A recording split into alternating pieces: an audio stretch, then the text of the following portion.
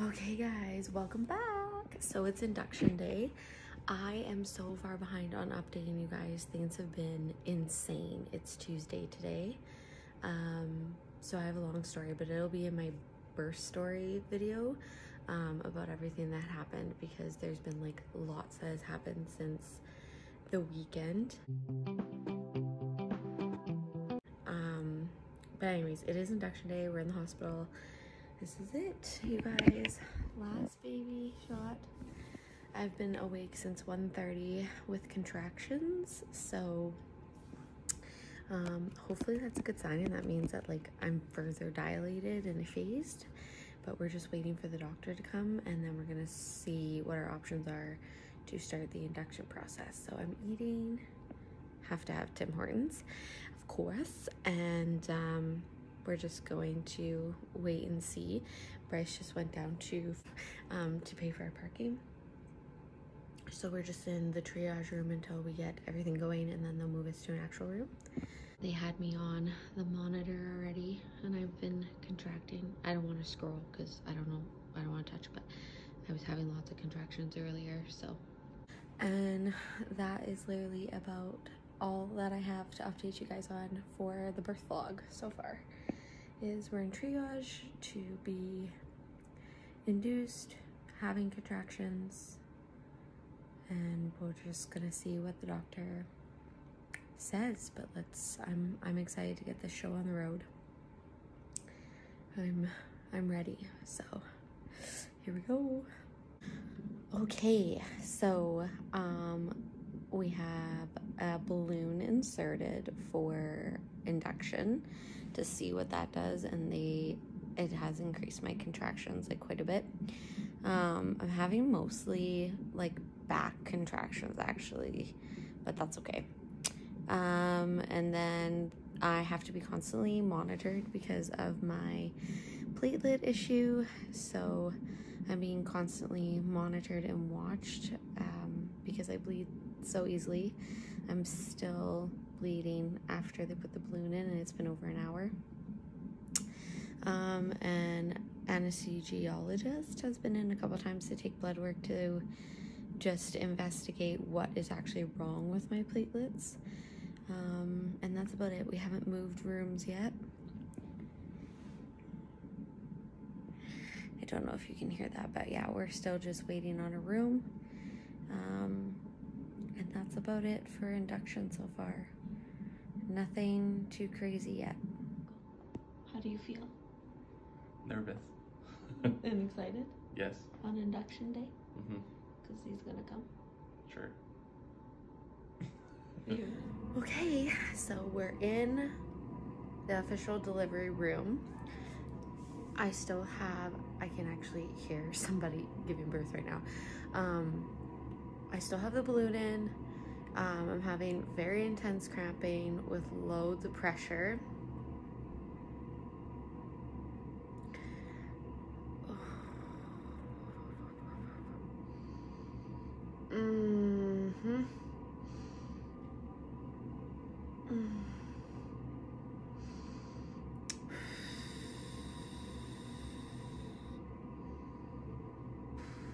Hey guys, so as you can see by the last video that you watched, things got pretty intense very quickly for us, and so I have no more videos. So basically our whole plan to video the birth and share and keep for our own memories, we don't have any of that. We do have some pictures. So I decided that this is going to be a birth vlog slash like my birth story, I guess, since there's no video, so I'll have to fill you in, but I do have pictures, so I'll insert those as we go. So I'm going to start at the very beginning, and hopefully I get all the information right. We'll see. So the Sunday night, that is, I went into early labor, and so I filmed the video trying to induce my labor. The last part of the video is on the Sunday. So on the Sunday I went into labor, and we went into the city, And when we got there, I wasn't any more dilated, but I was 50% phased. So stuff was happening, and the doctor told us not to leave the city because he was pretty sure we'd be back that night. So we ended up staying at family's house. My labor stopped. And so because we were being induced on Tuesday, we didn't want to drive 2 hours home and then have to come back on the same day because my labor started again or anything like that. So we spent all day Monday in the city trying to get labor to happen on its own and just kind of spent the day together. Tuesday comes around at 9 a.m. We got the phone call to come in, and they were going to induce us.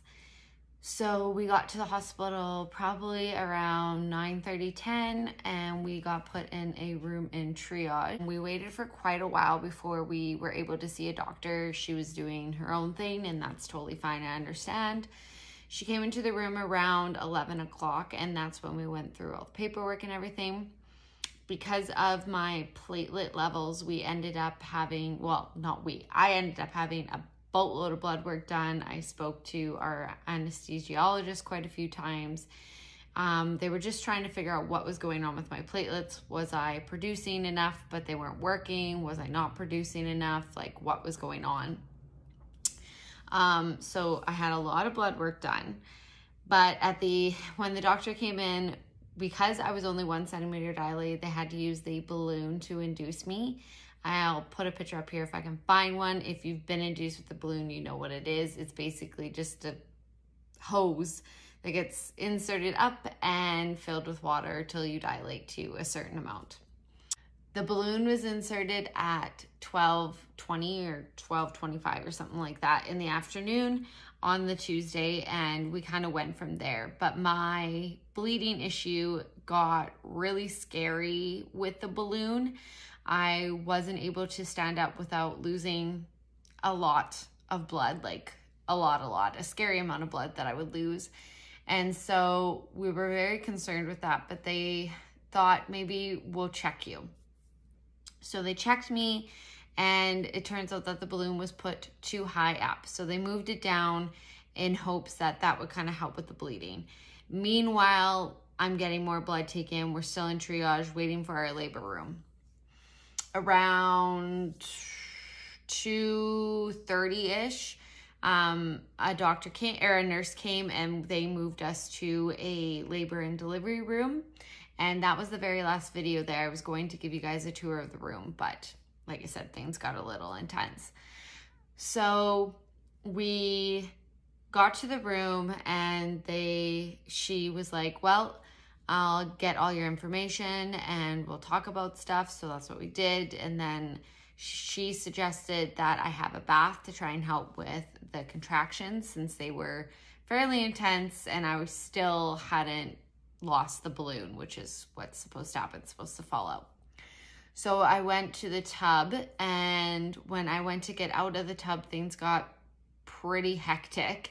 I was in a world of pain. I was losing a lot of blood. I was not feeling very well. Overall, it was just not good. So the nurse checked, and she was like, oh, well, this is normal. It's fine. And then left because it was shift change. Meanwhile, I'm still losing a lot of blood. I'm still in a lot of pain, and nothing's going well, basically. So eventually we decide to ring the bell because I was like, this balloon has got to come out. Like, I'm losing way too much blood. Like, this is just not right. I talked to a few people in the meantime that had been induced with the balloon, and like, this amount of bleeding is so not normal. So we rang the bell, and finally our new nurse and new doctor came in, and a new anesthesiologist because it was shift change. The doctor checked me, and he's like, you're 4 centimeters dilated. This balloon should definitely be taken out. So it was a new doctor. Like I said, they took the balloon out, 4 centimeters dilated. I'm like, great, we're getting somewhere. He's like, now we can use the drugs and get things, like, really get things going. So I got really, really excited. So this is around 7, 8 o'clock at night, 7:38, probably more like 8:30 actually, that the doctor came in and took the balloon out. And the anesthesiologist also came in. Basically, I produce platelets, but only half of them are actually doing their job. Like only half of them are working. And so basically, obviously no epidural, no pain medication. The only thing I could get is fentanyl, and it wears off quickly and then it doesn't, like it won't work for you again. Also, if I would have had to get a C-section, that they would have had to put me under for it, be just the risk. They couldn't keep me awake. So that was that. So about 15 minutes later, our new nurse that was going to stay in the room with us for the rest of our labor came in and started IVs. So I had to get 3 IVs. I had one for my platelet transfusion that I did get. I had one for the oxytocin and to keep me hydrated. And then I had another, which was for fentanyl, should I choose to use it. So basically I was having contractions, things like my body was doing stuff, but they wanted to get the show on the road, obviously. So they started me on oxytocin. So this is probably 9 o'clock, 9:30 that they started me on Pitocin. I got a platelet transfusion at the same time. I also got told that I wouldn't be able to move around much. They didn't have any portable monitors, and because of being on oxytocin and my platelet levels, I had to be constantly monitored. So basically laying in a bed the whole time. I had no grip whatsoever because I had 1 IV here, I had 2 here. They had been taking blood from here constantly. So it was just not so much fun. The contractions, once the oxytocin started, were crazy. And the nurse did warn me as she was getting me all set up and giving me IVs that it's going to make them extremely painful. It's going to make them extremely fast. And it's not at all like a natural labor because obviously it's forcing your body to do something it's not ready to do yet. And because you can't get anything, it's going to be a lot. Normally people who get induced, they highly suggest that they get the epidural by this time, like where I was at when they were starting the oxytocin. So she just said like, it's going to be rough, but like you can do it. So it was rough. I'm not going to lie. I'm not saying any of this to scare anybody or to make you not want to have a baby or like not want to try natural labor. I'm saying because I had an induced labor, it was crazy intense and crazy painful. I definitely give so much credit to Bryce because he put up with me and never faltered, never stepped away, never got irritated. Like he just was so amazing during my labor. So I definitely am a very lucky girl to have a partner like him in my life, that's for sure. So things got really intense. And around 11 o'clock, 11 o'clock, they were like, we're going to check you and we're going to break your water. So I got up and we went to the washroom, which was not as easy as I thought it would be, but that was all right. Just walking was the hard part. But like I said, again, Bryce was amazing. I leaned on him the whole time and so made it through that. So they checked me. I was 5 centimeters dilated, still 50% of phase though. They broke my water, and definitely what I thought was intense before was nothing like what happens after your water got broken. And my contractions ended up becoming like only 30 seconds apart. I wasn't getting a break. Things were getting really intense. I was like begging somebody to knock me out. Like, you know, it was bad. Bryce was like, that's not part of our birth plan. And the nurse is like, you're not going to want to be knocked out. Like, we can't do that. And if we did, like, you'll really regret it. Like, you can do this. You have to stay positive. And I was just like, I just can't do this. Like, I just can't do this. I can't do this. So at 12:15 a.m., a different doctor came in to check me again, and she said that I was still only 5 centimeters dilated, and I lost all motivation, you guys. I just was like, oh my God, like I can't do this. Like this is so bad. The pain was everywhere. It didn't matter what position, what I did, pressure points, nothing was helping. And so, I really had a breakdown. I did. I was crying and, like I said, asking to be knocked out. Like, I couldn't do this anymore. And what I didn't hear during my breakdown was that I was actually 80% effaced. And if I would have heard that, I think I would have been able to stay in a good mindset. But because I felt like I was getting literally nowhere, I just like had a breakdown. I was having a rough time. So the nurse was like, let's get you up. Let's go to the bathroom. Like, you can do this. So in the meantime of that, finally, the nurse kept asking and asking about me wanting fentanyl. Like, this was during my breakdown. Do you want the fentanyl? Do you want the fentanyl? Do you want to try something? Should we do something? And I didn't want to give in, but Bryce was like, yes, she needs it. Like, let's give her something. So we got the fentanyl hooked up and started, and it was great when I hit the button. Now, the thing about fentanyl, it does not take away the pain.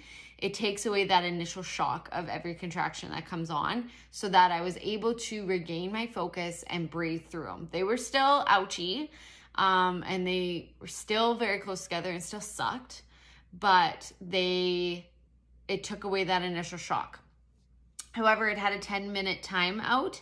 So when you push the button, it gives you obviously the medication, and you're supposed to push it when you feel a contraction coming on. And then you don't get anything for 10 minutes. Doesn't matter how many times you push that dang button. And I almost wish, like, going back, that I was thankful that Bryce said yes, and that I just was like, yeah.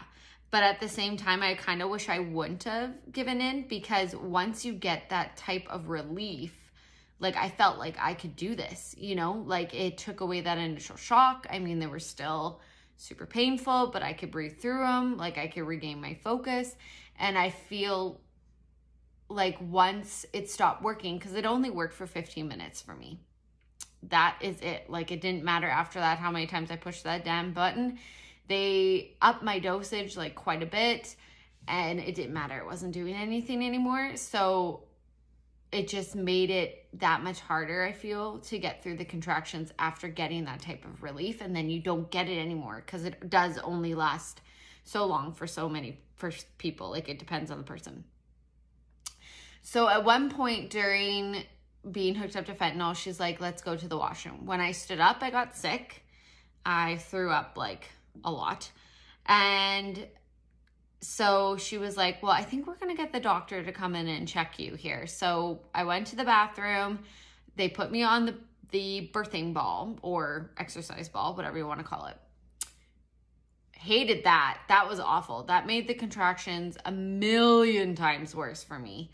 So I was like, fine. I sat on that ball for probably 20 minutes, and the nurse was doing pressure points on my back. Bryce was doing pressure points on my hips. I was leaning into Bryce. I was feeling so tired, so exhausted. I just needed something to help me. The pain medication wasn't working anymore. This was the awful. I just like, finally, I was like, I have to stand up. I need to stand up, even if I can stand, but I couldn't really, because my legs were really wobbly. So they're like, well, we'll get you back in bed. So she got me back in bed, and she's like, and the doctor came in. And so this was around probably like 1:30, 1:45-ish a.m. The doctor came in and he checked me, and I was 9.5 centimeters, 100% effaced. So it was only an hour and a half, not even, that I went from a 5 centimeters dilated, 80% effaced, to 9.5 centimeters dilated, 100% effaced, which does explain why it was so intense for me and why I wasn't getting a break. But, you know, at the time, it sucks. So he's like, we're going to give you a few more minutes, and then I'll come in and I'll freeze you. So they were going to freeze my area for pushing, because really what else could they do to help me? And while we were waiting for him to come back, we lost the baby's heartbeat. So they got me up on my knees facing like the back of the bed. And that did help with contractions. However, as soon, like, I don't think I was on my knees for not even a minute, and I needed to push.